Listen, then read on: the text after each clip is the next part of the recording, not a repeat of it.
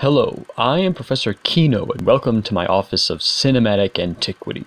Today we will be talking about... When it comes to classic slasher characters, you have a handful to pick from. Leatherface, Freddy, Jason, and, of course, Mike Myers.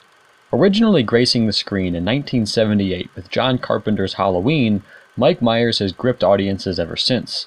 His characteristic mask, creepy composure, intense theme music, and general mysteriousness have led him to become one of the most memorable cultural icons in the US.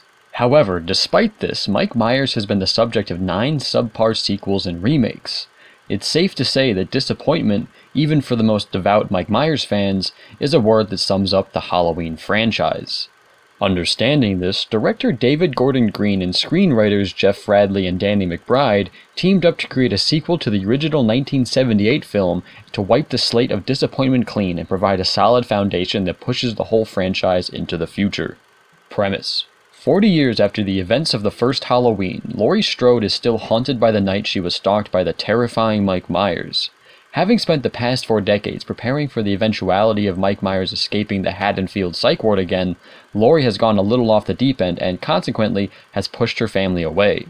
However, her planning was not for naught because on the day before Halloween, Mike Myers escapes from his confinement during an inmate transfer with the sole intention of finishing what he started all those years before. Writing: Halloween 2018 is a bit of a risky film in that it decided to completely retcon all the previous films barring the original, save for its ending. So all the mythos surrounding Mike Myers that has been created over the last 40 years was thrown out of the window. Now, instead of having Mike Myers escape at the end of the first film to have him slaughter another day, it is implied that he was soon captured by the authorities and returned to the psych ward where he has been ever since. This whole process removes the mystery about what Mike is overall. In previous incarnations, it was implied that he might have been potentially supernatural, i.e. that he can resurrect himself and is immortal, etc. But this film grounds him more. It makes him just a crazy man and not a crazy thing.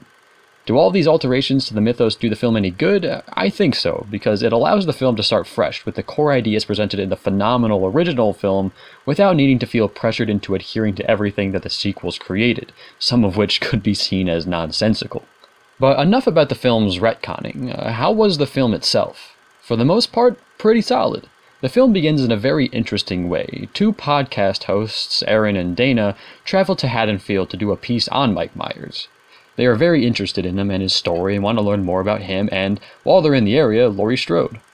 This segment of the film does a good job at doing 2 things: setting up where our 2 main characters, Laurie and Mike, are now, and playing with the idea of how we as a culture have mythologized Mike Myers. And then from this point, the film sets up all its new characters. A fresh batch of teenagers for Mike to stalk, Laurie's family, i.e. daughter, granddaughter, and son-in-law, a new psychiatrist studying Mike Myers, and a police officer on the lookout for Mike. And while all of these characters are established fairly well, the plethora of them leads to one of the film's biggest flaws. That none of the characters are ever developed all that much, save for Laurie herself, but that is just because she was established 40 years ago with the original film. Most of the characters here are just tropes with some cool ideas interwoven within them that could have been just that much better if they were just developed a little bit more. For example, Laurie's daughter takes the trope of the daughter that was pushed away by her mother's intense expectations. What sets her apart from most other characters who follow this trope is that the expectations this time revolved around learning survival skills to face off against Mike Myers.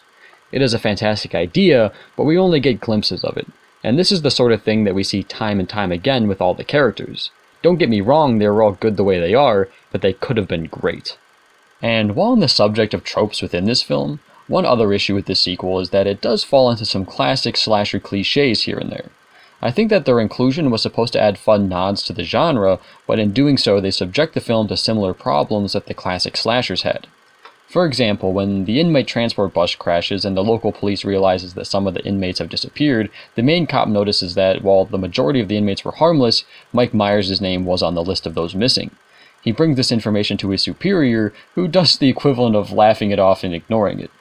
Does he inform the public? Nope. Does he try to cancel Halloween? No. Does he send out more police officers to patrol the streets? Nah. Just poor police work across the board. Dumb decision making is definitely not gone from this film. It is better than in other slasher flicks, but I had hoped that a modern slasher flick would have learned from the problems of its predecessors. Additionally, Mike Myers himself is a little more violent than he was in the original. Instead of stalking his victims and scaring them a little before he kills them, he just butchers people. There's one scene, for example, where he just goes from house to house killing people. While I had nothing wrong with it, some Halloween purists might be a little perturbed by it. Also, there is a little humor interlaced within the film's intensity. I found it entertaining, but I am aware of some people not liking intense movies adding comedy, so if you are one of these people, just keep that in mind. In summary, Halloween 2018 has a good story with intensity, solid characters, and great ideas that is slightly bogged down by its inclusion of some tropes, cliches, and maybe just a few too many characters. Acting. The acting here is solid. With so many characters, it seems like at least one of the actors should have been subpar, but that is not the case. The highlight here, however, is definitely Jamie Lee Curtis, who reprises her role as Laurie Strode.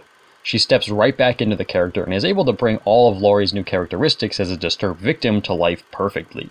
It is great to see her back. Additionally, Nick Castle reprises his role as Mike Myers, and he is excellent to see again as well. Judy Greer as Laurie's daughter Karen also brings a notable performance as a woman who is trying to move on from a traumatized childhood. And even the group of teenagers played by Andy Matichak, Drew Sheed, Virginia Gardner, Miles Robbins, and Dylan Arnold actually give performances that make them all likable, and each gave me plenty of reasons for me to root for them.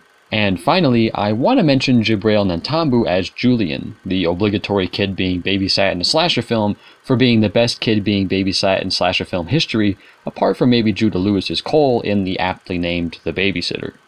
Costumes, hair, and makeup.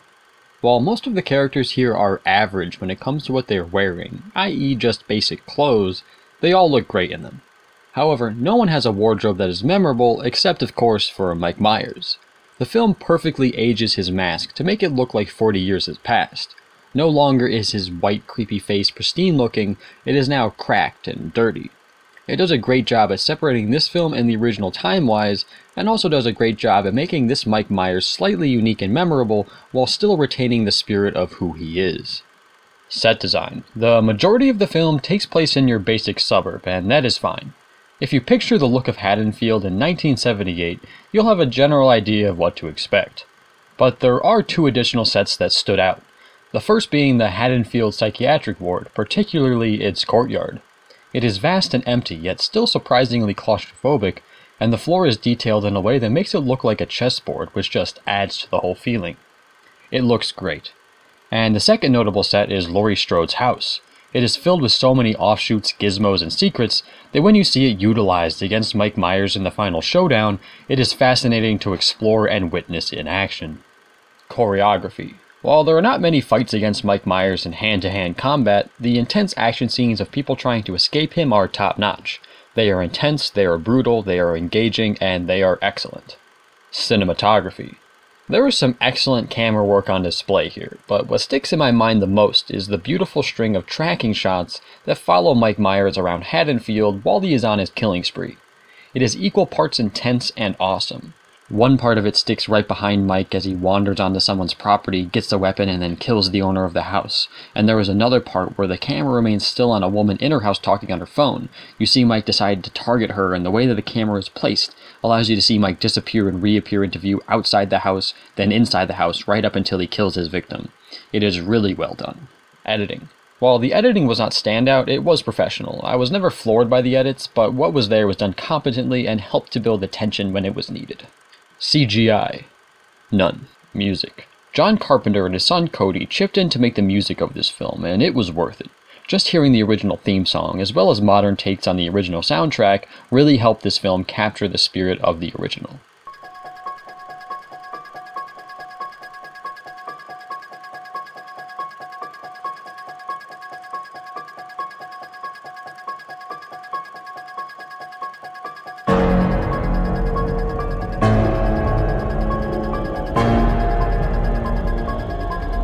Direction.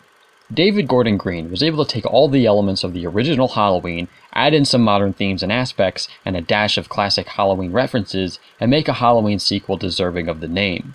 While I think he got a little carried away in trying to make a film that was simultaneously modern and classic, the final result is still a satisfying one that feels like it came straight from a fan of the original. My enjoyment. Halloween is a great ride from start to finish. From hearing the original theme, to seeing actors reprising their roles, to seeing Mike Myers back in all his violent glory was great. While I have mentioned a few issues that the film had here and there, while I was watching the film I did not feel them. I was gripped right from the first frame until the last, and I had to think hard after watching it to find any flaws. I had a great time, and I can't wait to see if Universal makes another Halloween, as well as the inevitable continuations of all the other slasher icons. Recommendations. If you are a fan of the original 1978 Halloween and have been waiting for a good sequel, definitely check this film out. For those who don't know much about the Halloween franchise, however, it is still just a good horror slasher flick with some great action, solid characters, and a memorable villain. On the other hand though, if you have been a huge Halloween fan that has enjoyed all of the other sequels, you may not like the way how this film circumvents everything that came before. And also, if you're opposed to humor in your horror films or the inclusion of classic tropes and dumb decision making, you may also come out of the film a little disappointed. Nevertheless, I think Halloween 2018 is a great film and a great follow-up to the original 1978 classic. It deserves everyone's attention. Thanks for watching, I hope you liked it. If you did, leave a like. If you want to see more, please subscribe. I'm Professor Kino, and I look forward to our next discussion.